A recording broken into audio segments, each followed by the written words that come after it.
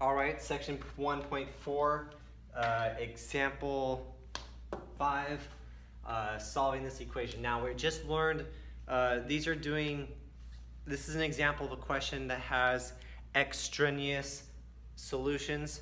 I will show you how that works. The first thing we need to do is we need to rewrite this so this can be 3n plus 18 equals 6n. And or it also is 3n plus 18 equals a negative 6n. Okay, the absolute values, you break them into two equations. So let's get n by doing subtraction property of equality. We're subtracting 3n on both sides.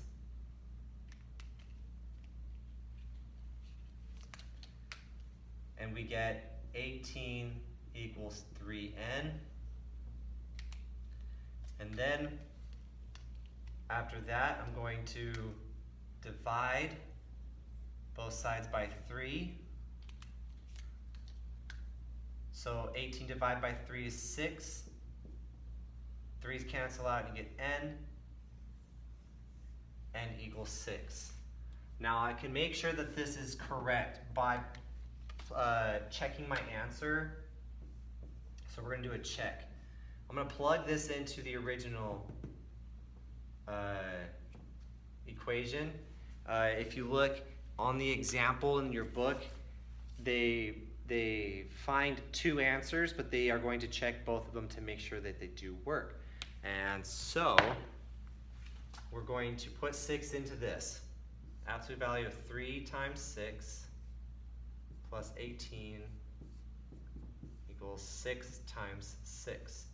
So we have absolute value of 18 plus 18, absolute value. 6 times 6 is 36. 18 plus 18 is 36. And the absolute value of 36 is 36. So yes, check, that one does work. Now the next one, let's solve the next one. We have to subtract 3n on both sides, and that gives us 18 equals a negative 9n. We're going to divide both sides by that negative 9.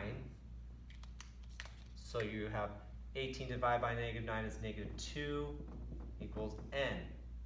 Okay, so there's our other answer. Now let's check it. Negative 2 into our original formula. 3 times negative 2 plus 18 close to the absolute value. 6 times negative 2. So we get absolute value of negative 6 plus 18, absolute value equals negative 12. Minus 6 plus 18, or 18 minus 6 is 12 equals negative 12. Does the absolute value of 12 equal negative 12? It does not.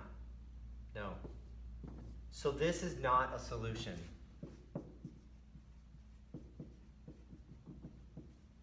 Okay, only this one. So that's what it means when you have extraneous solutions. Okay.